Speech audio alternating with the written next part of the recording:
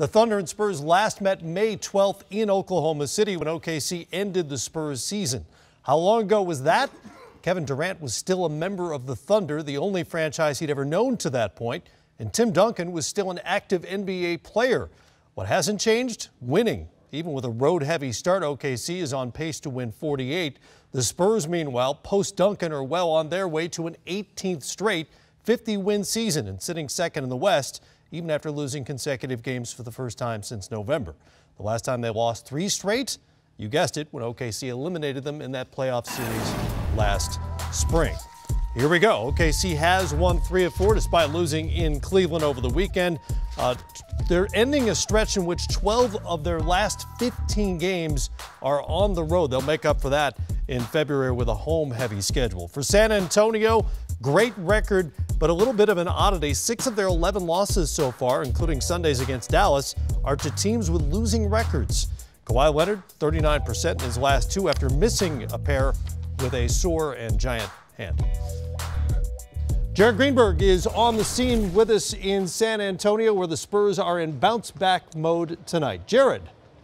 Yeah, no question, and they're taking on a Thunder team who would like to get back in the win column after losing to the Cavaliers, but it's a fluid situation as they learn how to play without Sixth Man of the Year candidate Enes Kanter, who's out for 2 months after breaking his arm, and Russell Westbrook still the head of the snake. He'll try and get an elusive triple-double tonight. One of 3 teams he has never recorded a triple-double against is the San Antonio Spurs. And Matt, as you mentioned, for San Antonio, their Defensive Player of the Year candidate for the 3rd straight year is Kawhi Leonard. And as Russell Westbrook told us this morning, size matters. Size of the hands, that is.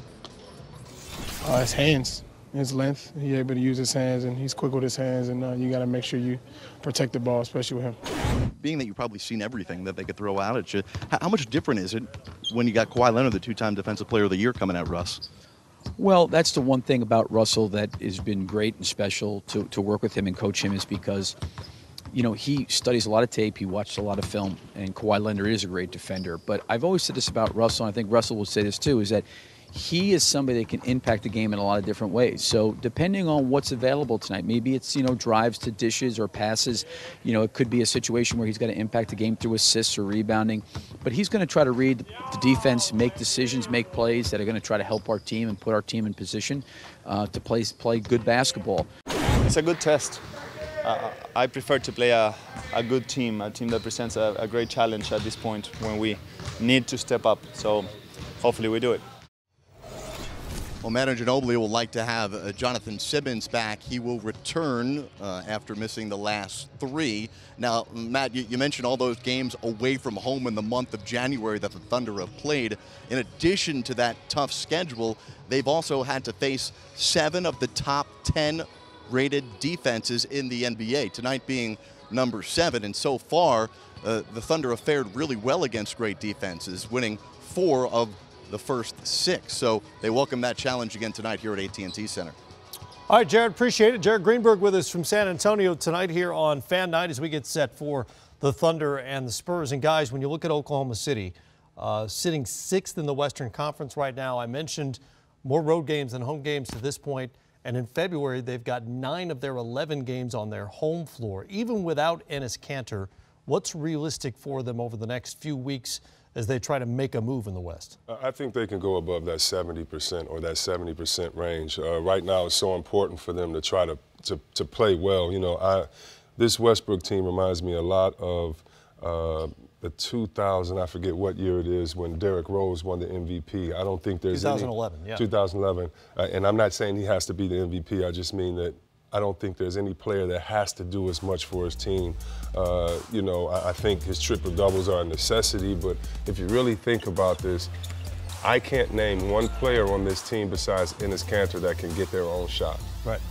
And, so when I think about what he does, I think it's amazing. And they've played well up to this point, even though, his percentage hasn't been great at sometimes, even though he shot a lot of shots. But I think, Greg, he's had to do this. There you go. And he's getting wins out of it. Even to be at this record, the next 9 out of 11, whatever you said, Matt, at home, I just think that's great for a team like this. And I think Chris hit it on the head. Sometimes, what people don't understand in the NBA, because of good defense and the shot clock and the inability of a lot of guys on the floor that he's out there with at times to get their own shot, he's forced to take what we call a lot of 9-1-1s. Mm-hmm. Now, he's going to take tough shots generally anyway, because the great players do, but he's going to end up with the ball in his hands in a lot of those possessions. When you watch them play, those guys, their confidence in themselves isn't as high as it is in him as a teammate. And so a lot of guys aren't willing to take that challenge yet. So he's kind of got to carry them till they grow up to the point where they feel more comfortable of being able to go make a play. It's a tough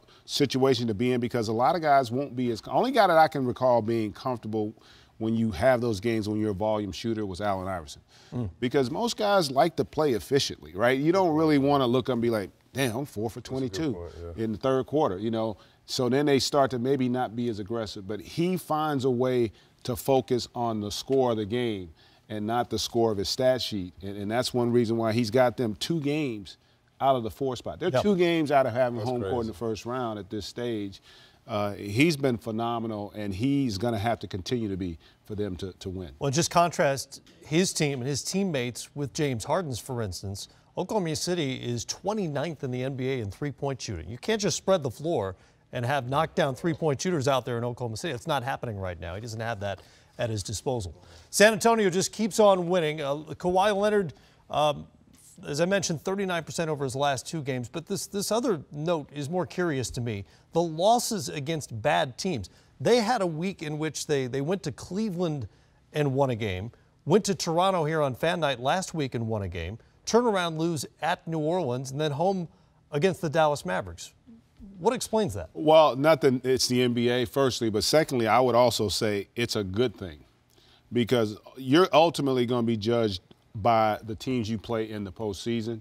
And a lot of those teams you mentioned, they're not going to see. Right. And some of that has to be – it's also harder, and Chris knows this, when you're older, like a Manu and a Tony, it's harder to be motivated to go play a really bad team. You heard Manu saying that clip. He's like, yeah, I much prefer playing the better teams because it's easier to get up for those games. And so that plays a role in it. Now, when you factor in Kawhi's last 2 coming off the injury, he hadn't gotten back into that rhythm that we've seen all season long. But that stat doesn't concern me.